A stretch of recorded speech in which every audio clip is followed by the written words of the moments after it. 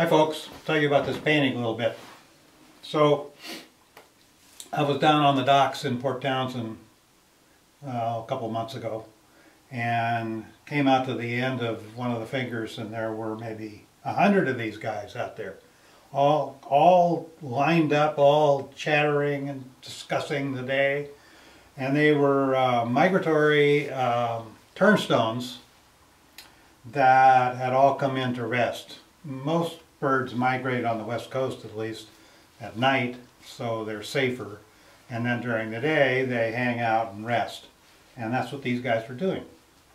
So I was really taken with them. I didn't take any pictures of them, but I just thought about this later. Here I have come up with a painting, but it's not a dock, obviously. The background here, well, the whole stage, is from a backpack I did about a year ago out to the Ozette Loop in Olympic National Park. And there were all these yellow stained rocks and all kinds of shorebirds migrating through because it was spring. And a few turnstones were there. But I put all this together in my mind and I said, why don't I build a whole flock of them around this one place on the west coast of Olympic National Park. So it's low tide and lots of barnacles to give it scale. And I started with these two right here. I think they're maybe a little low in the composition, but I made it so that all of these guys over here all head for these. Even this guy here, he's on one leg resting, which seems to be sort of what they do. Here's another one doing the same thing. They stand there like this, and then they'll switch as if they're resting one side of their body and then the other.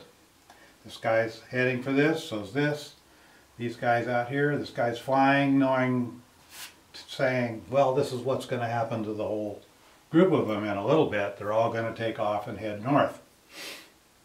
I really had a good time with this because I did a concept sketch that showed the basic idea, but I built this bird by bird as I went, thinking, well, let's put one here and let's have him doing that, and so forth through the whole thing. The best part about these turnstones is that they're in the midst of their winter plumage right here and here and here, but they're also molting to this color.